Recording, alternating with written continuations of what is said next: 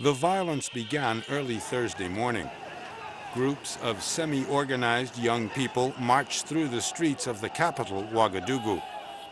They set fire to the National Assembly building. Then they attacked the National Television building and other official structures. They were determined to block the vote in the National Assembly on the revising of the Constitution that would have allowed President Compaoré to seek a third elected mandate. We are fed up. This law will not go through. Happy indeed. After the parliament was set on fire, the government canceled the vote. Some demonstrators called for the head of state to resign. President Compaoré should do like President Yamogo did and resign. He must step down. The government and deputies should resign.